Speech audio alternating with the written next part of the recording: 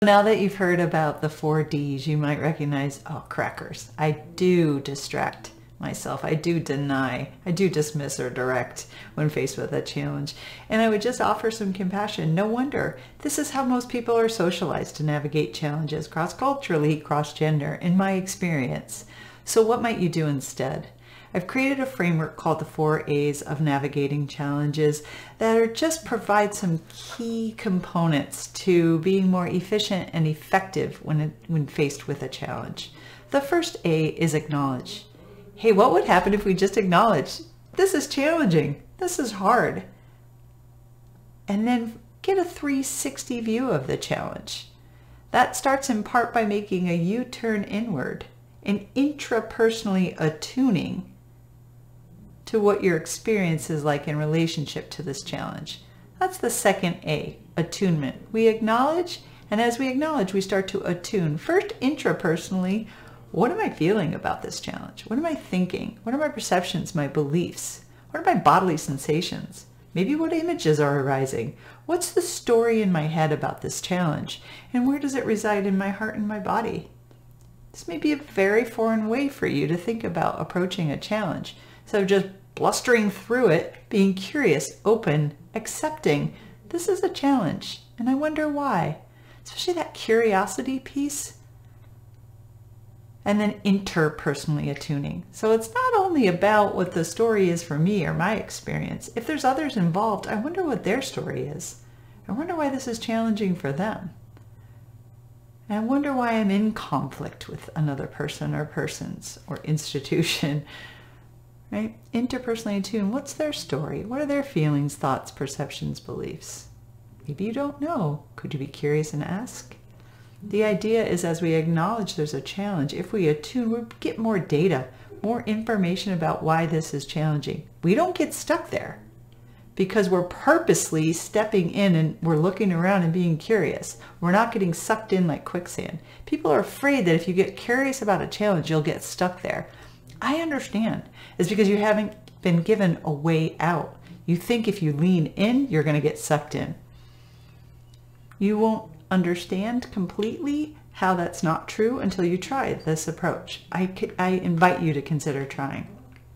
The third A, you've already started. It's adopting a stance of regulation.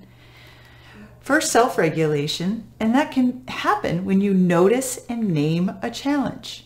Dan Siegel and Tina Payne Bryce call it name it to tame it. So those of you in early childhood might already recognize that phrase. But you notice and name that there's a challenge for yourself by acknowledging and attuning. So you're already adopting this stance of self-regulation. And then if there's others involved, especially children, that will allow you to be in a more balanced state emotionally and physically so you can offer co-regulation, which is what children need, not want, in order to work through challenges. So as we acknowledge the challenge, we intrapersonally and interpersonally attune, we're adopting this stance of regulation. When we're in a place of regulation, that means the brain is in a state of integration so that it can bring more resources to bear on resolving the challenge.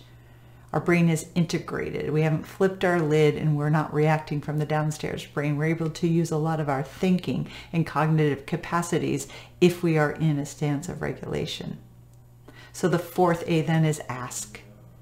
Not ask yourself how to solve the problem, but instead ask yourself, what do I need? So first, what do I need to be feeling resourced in this moment? What do I need to feel safe, satisfied, and connected so that I can bring more to bear on resolving the problem? And then what do others need? What might others need? Being curious about that, all before we even choose a solution. So this is like some, just taking an inventory, acknowledging, attuning, adopting, and asking. And then from a brain perspective, you are satisfying the brain's curiosity. Remember I said the brain strives to make sense of things outside of your conscious control. So even if you move on from a problem, your brain might not. So we use our mind, our awareness, to help the brain feel seen, soothed, safe, and secure. So we can actually bring more balance and reason to our problems. to navigate challenges with more efficiency and effectiveness, and perhaps more better long-term outcomes. Perhaps. Just see what would happen if you started to create a habit where you noticed when you were dismissing, denying, distracting, and directing, and perhaps started to lean in with curiosity, openness, acceptance, and love to acknowledging, attuning, adopting, and asking. It can be difficult to do on your own, so if you want support with that, you can email me, and I'm